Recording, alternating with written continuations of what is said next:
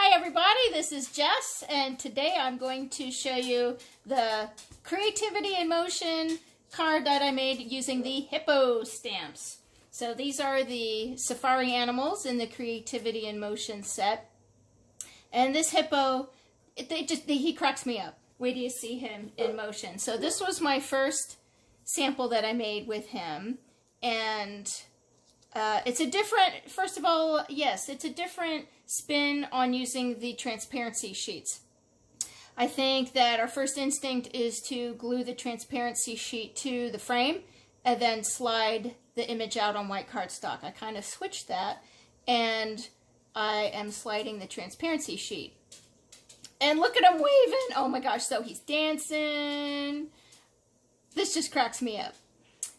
So as you slide the transparency over, you're revealing the stamped image on the inside, and then he can just give a one-handed wave. Look at his little feet moving too. Cracks me up. So that's a version, instead of pulling out the white stamped image, pull out the transparency. So I kind of got a 50-50 feedback on this. Some people prefer the white image to slide out that you stamp, and some others said that this looked pretty cool. So there's our little hippo in motion there.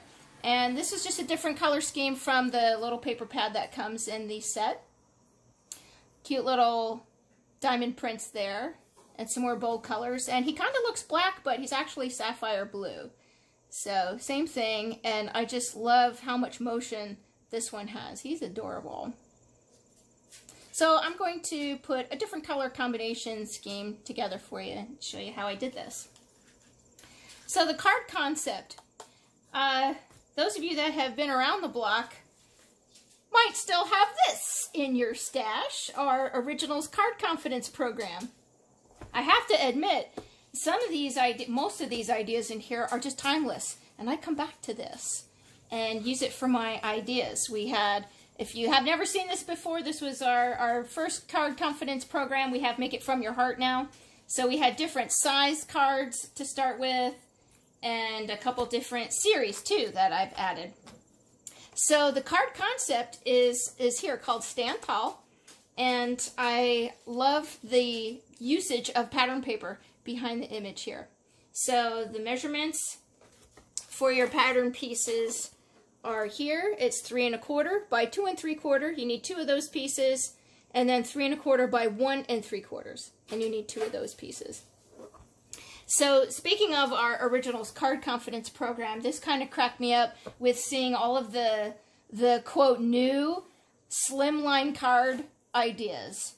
And that just made me laugh, because once upon a time, back in 2002, maybe 2003, we had a whole section dedicated to 8 by 3.5 size cards. So totally fun. What's old is new again, right?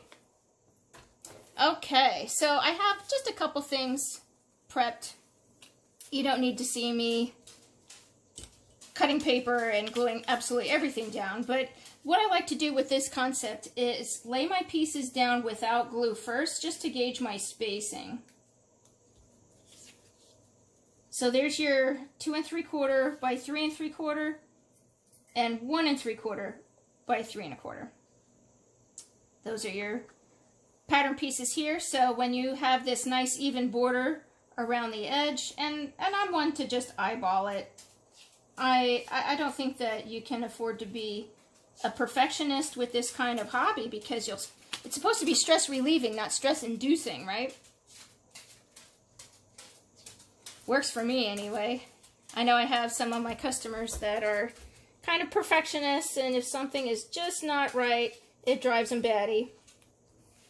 Where I say, hey, it's homemade. You know, let the randomness of your humanity come out. If you make a little fudge, you can cover it up maybe with a button or a 3D embellishment. There's a way to fix your fudges. But anyway, line it up without glue first to gauge your spacing, and then glue those pieces down. So this is from that 6x6 paper stack that comes with the Creativity in Motion bundle. And I'm a stand-up stamper. I have to kind of get my bird's eye view there. So nice and even, looks fine. I have used up some lemonade cardstock and some silver glitter paper as the background to my hippo on this card. And I'm going to glue this down a little bit towards the bottom because I want to save room at the top for my message. Alright, so next up what I'm going to do, I cut a frame out of Bluebird cardstock. And I'm going to use our 1/4 inch thin foam tape for this. And it pretty much fits exactly. I'm going to turn it over and double check. I think that is good enough. And you're covering 3 sides with this.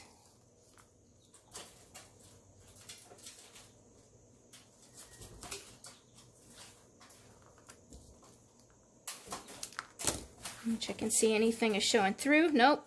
Looks good. And down the long side. This is actually the first time I'm using the thin foam tape. I'm a huge fan of 3D foam tape. I love the pop-up stuff. So, thin foam tape, I was like, why do we want it thin? But this actually works really well with this because for these to slide, you don't need a lot of height. You don't need a lot of space for that. So the thin foam tape is just good enough. So 3 sides with that foam tape there. Let's peel that off and stick it. So it's been interesting to hear feedback about these stamps and these transparency sheets that I gather some of you, it really hurts your eyeballs. And I get it. I understand that. I spent an entire Sunday prepping some ideas, and I honestly had to take an Excedrin. My eyes were buggy. So, it's not meant to be stared at all day long. We can take it in small doses, right? Alright, there's my transparency film. Our little hippo, I stamped him in Bluebird to match, and you're just going to plop that down right inside the frame there. And when you've heard this already now, when you stamp your image, you want to make sure that those lines in the stamp are perfectly vertical. So let me pop that out, put some glue in there.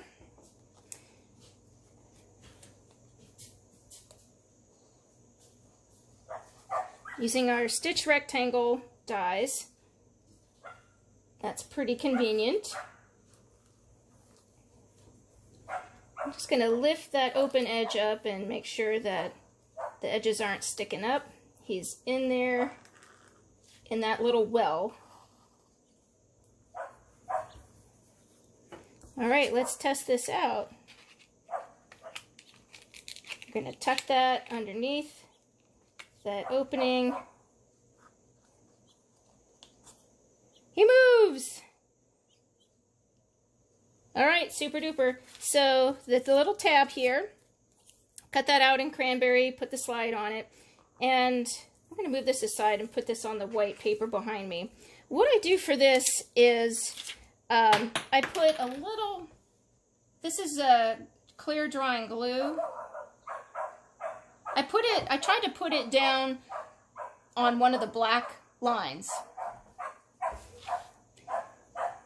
And then I'm going to look at the black lines and the clear lines and try to make that straight. And I try to maintain that when I'm cutting that transparency film too. So I'll hold this up so you can maybe see what I mean, that you want to keep it even. So just glue that, put some glue on that black line, and this is going to dry clear, so that's not going to matter.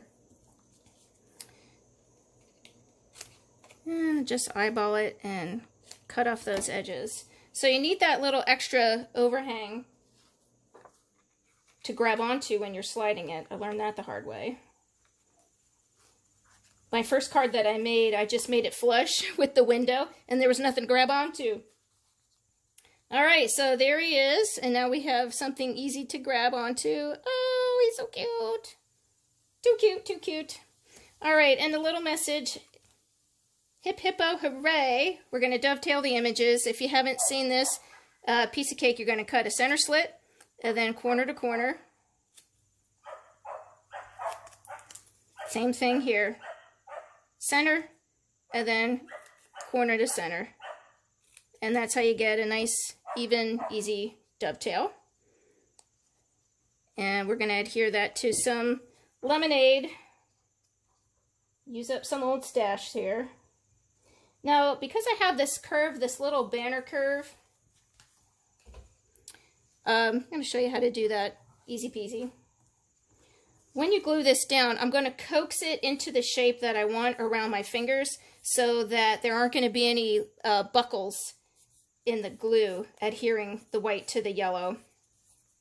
So I'm just kind of coaxing it with my fingers, and you know, that could be good enough as far as your shaping goes, but it's nice to just curl it around something round like a pencil, or I'm going to use my good old piercing tool.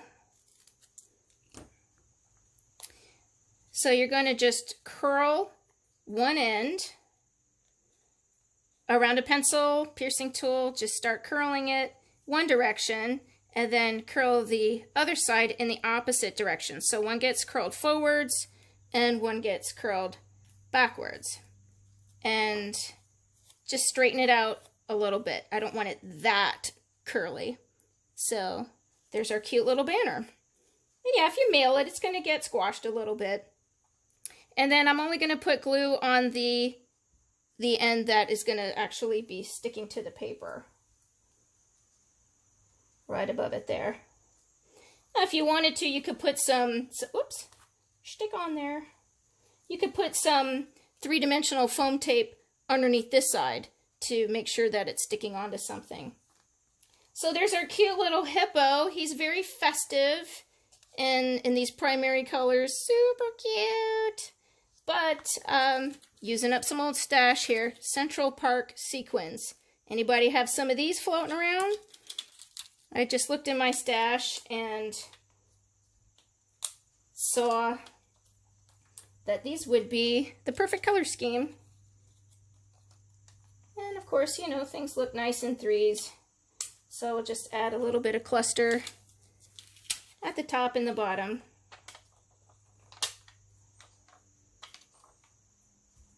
Make sure you grab that sticky. Sometimes they have a tendency to pull off without the little sticky dot.